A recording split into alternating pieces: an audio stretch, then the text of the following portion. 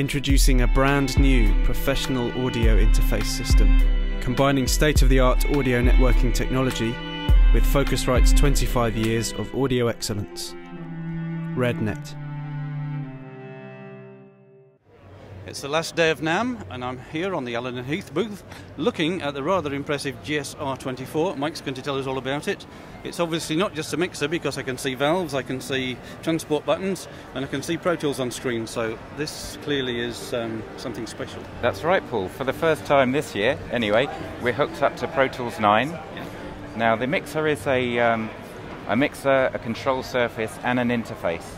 On the interface, there's 32 channels, which is rather fortuitous because Pro Tools 9 has 32 channels in and out. Yeah. And being ASIO and Core Audio compliant, we can link straight from the mixer with one FireWire cable into the computer and be seen by Pro Tools 9. So the mixer concept is based around the ZR16 console, which we released 2 or 3 years ago, and it's been very successful for us. But obviously the GS-R24 and the GS-R24M is a bigger version. This one has 24 motorized faders on the channels. Hence the M. And that's correct. And the non-motorized one has MIDI faders, so they're still MIDI enabled, it's just that you can't automate them. And you also have the valves in a couple of channels there to warm things up? That's right. Basically the channel preamps are so clean and transparent that I thought, well, it'd be nice to put some second harmonic devices in there. So there's a couple of valve channels.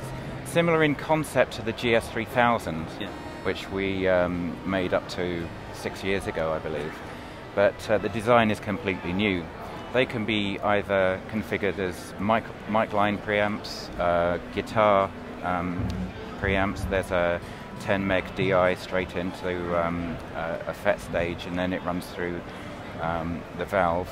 And the drive stage sweeps between a solid state output and the valve circuit to add or decrease the amount of second harmonic warmth from the circuit. It also has a digital source and a track output to the interface. That means that you can re-record an existing track through the valve stage and warm it up to produce a warmer sound. So the interface is FireWire on this, is that correct? The interface is in a slot, and so there's a module, so you can choose which type of interface, and also over the years we can keep up with new protocols. Okay, so you're using a card slot rather than FireWire, which is low latency, I guess. We're using a slot. The interface module in this console is FireWire. It is FireWire. It's FireWire.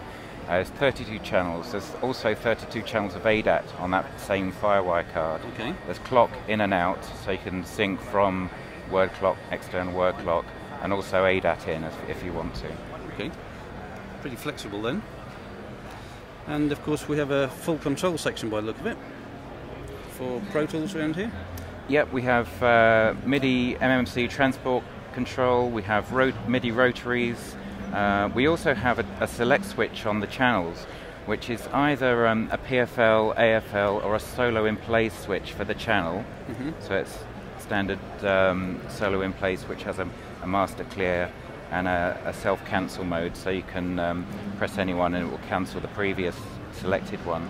But if you deselect that on the console, these switches can be configured as solo or mute switches or track arms, depending on your MIDI preset mapping in your software.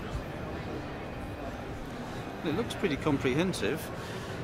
Does it work with other DAWs apart from Pro Tools? Yes, it does. Yes, anything with ASIO or Core Audio compliant.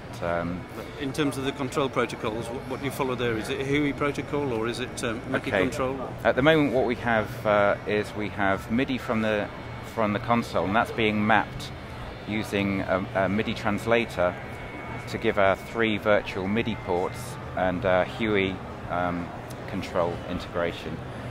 That we have emulated a 24-channel controller in Logic, which doesn't need any external mapping or translation, so that's a pretty seamless solution for Logic. So the ultimate question is, how much does it cost in both versions, if you can tell us that, and roughly when it will be shipping? It's actually shipping this month. We did launch it at Plaza back in September. Yeah. We're a little behind, but we're finally shipping, I'm happy to say. In the UK, the price, I believe, is around about £7,000 retail for the motorised one, and a little less for the non-motorised one. In the US, I think the price is just under $10,000 retail for the motorised one, and about $1,000 less for the non-motorised model. So it should be quite attractive to a lot of door users. I hope so, yes. Yeah. All right, thanks, Mike. I appreciate thanks, that. Paul. Thank you.